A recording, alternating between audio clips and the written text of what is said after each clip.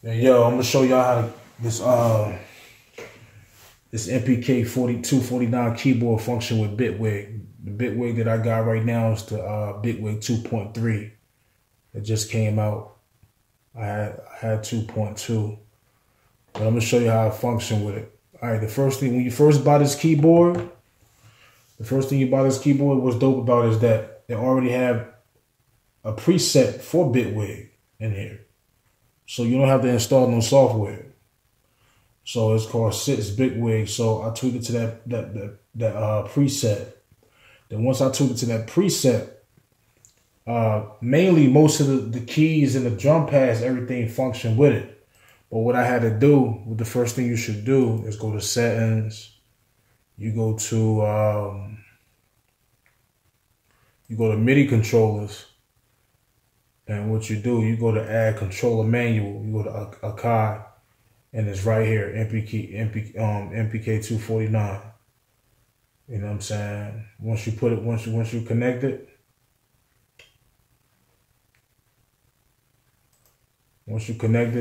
then you set the options right here. You set the options and everything. I don't know why. It got MPK 49 down here. Then it got 249. But my keyboard say 249, but it's actually 49 keys. So I gotta figure why they did it that way. But I don't know, man. But anyway, once you connect all this right here with your keyboard, you know what I'm saying? Put that in there, select your keyboard, and then all that. Everything's set. So what I did a 24-track setup. On my mixer. So how I got this popping is that starting from A, B, and C, right? A, B, and C, these mixer levels right here connects with the mixer levels on here. Now, before I made this preset like this, how it was set up first, how it's set up anyway is that when you download, when you open up Bitwig and you got 8 tracks, the first 8 tracks gonna automatically connect with these 8 mixer levels. Automatic, man. You know what I'm saying? That's just this is because of the preset. But what I wanted to do, for A, B, and C, I wanted my mixer levels to connect. So actually that's 24 tracks. So if you notice, if you look right, you pay attention to the first one, when I move this one up and down, it moves. It moves up and down. It moves up and down.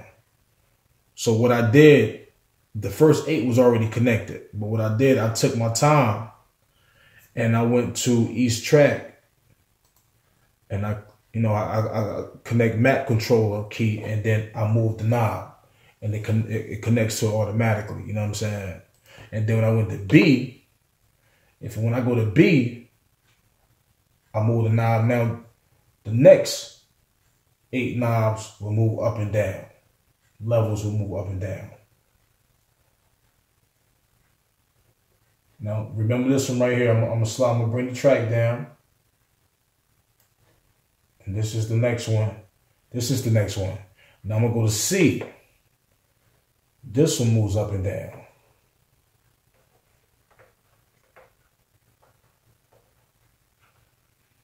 So now I'm gonna go back to A. So not only that, I'm gonna go back to A. What I did with these knobs up here, the turn knobs, I use that for the pan. I use those knobs for the pan. Turn left and right pan. But but the funny thing about it, a person would say like, okay, if I got a certain track selected, right? Say you got track 14, how would you know easily where's track 14 on your mixer level, right? Because sometimes it'll knock you off guard. But what I noticed, what's dope about it, is that see all these tracks? When I click this track and say I change this color to green, and this track is green, you notice that these drum pads light up to that color. If I go to track 13, change to blue. Those drum pads change to the color blue.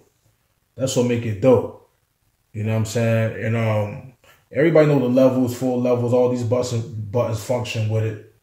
Now these buttons down here at the bottom, this time division. All this do is just make your drums and, you know what I'm saying, and your instruments or whatever you use, make them triple and double and all that type of stuff. You know what I'm saying? But when I was using PreSonus Studio 1, these buttons right here was actually to mute each track, but I ain't like it like that. You know what I'm saying? I ain't like it like that when I was using Studio One. But what else can I tell you about it? Yeah, the play work, the record button work. As you see up here, the record button work. The main thing, normally the record button always work when you first download. It's all about just getting these levels organized the way you like it. And the drum pad, let me go right here. What I'm gonna do, I'm gonna add an instrument track. And what I'm gonna do, I'm gonna go to my container and go to my drum machine, and I'm gonna pick a preset out of these are my drum kits. It's ridiculous how many drum kits Bitwig Studio come with. I can always can't never get over it, and they all sound good. So I connect this drum, you know, I select this drum kit, right? As you can see, the way the new MPK 4249 work now, it got enough drum pads to fit all these drum pads. Got 1, 2, 3, 4, 5, 6, 7, 8, 9, 10, 11, 12, 13, 14. So 16 drum pads. My last tutorial with my old keyboard, it wasn't enough drum pads. Even though I still had them connected a certain way. But if you notice, like,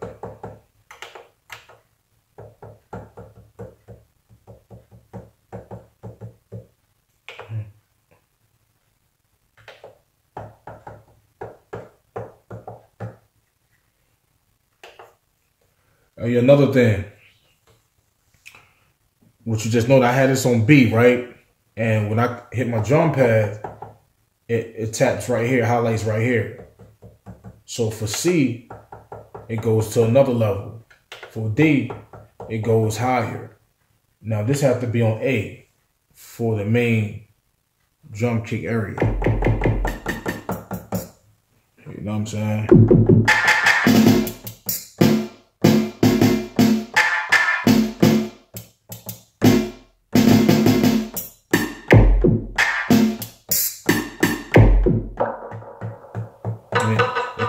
They connect pretty good, man. And also, let me see, let me double check.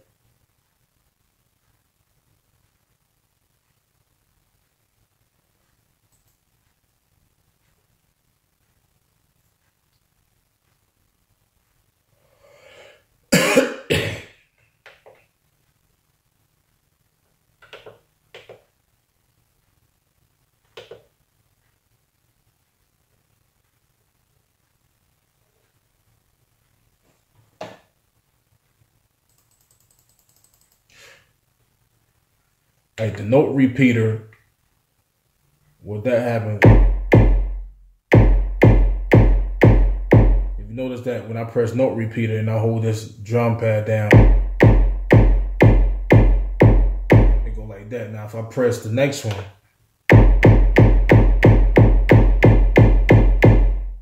press 3, 4, 5, 6. You get me? That's how you can do your drum rolls. That's a fast way you can do your drum rolls when you're making your beat. You know what I'm saying? But like I say, man, this you know, it's a simple keyboard, but it works pretty good with Bitwig, man.